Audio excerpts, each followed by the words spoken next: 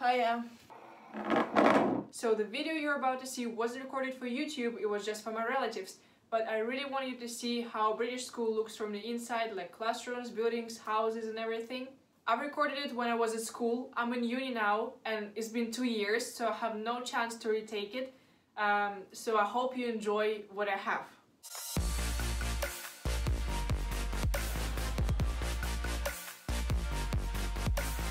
So I went to Mill Hill School and I moved to a new house in my second year because it was recently refurbished and we were the first ones to live in this house. To get into any building in my school, you had to know a passcode for that building.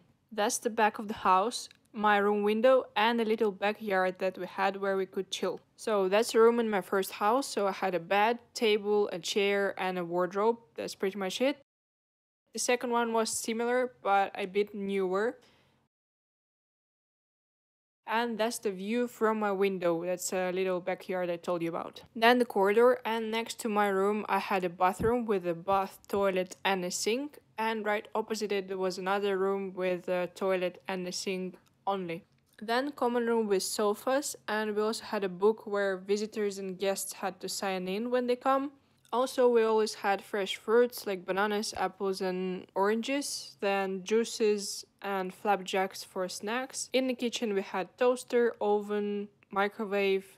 In the fridge there was food that everyone can take, so it was like milk, cheese, meat and yogurt.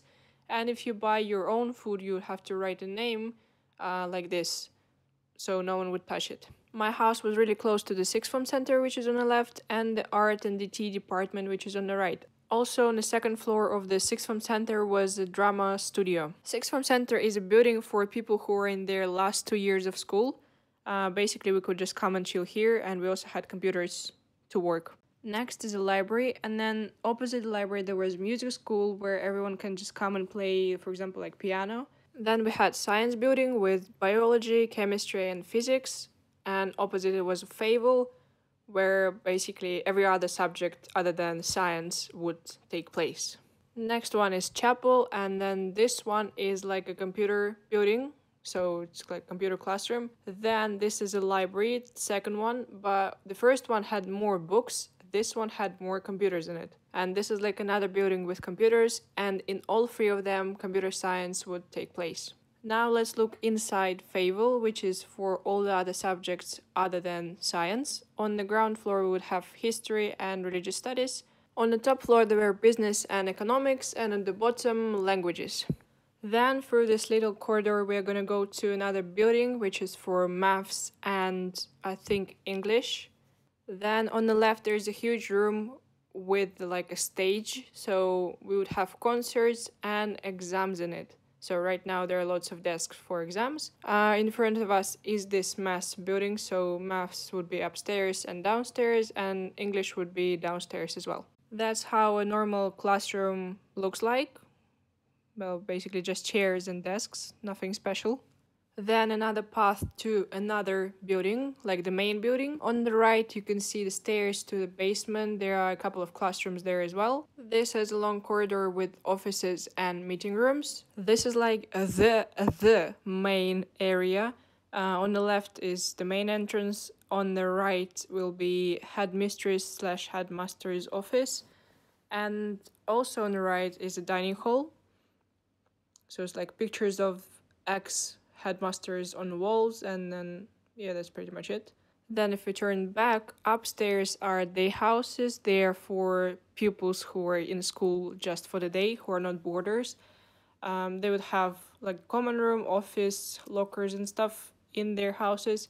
On the right there is space for bags, so we are not allowed to take our bags inside the dining hall.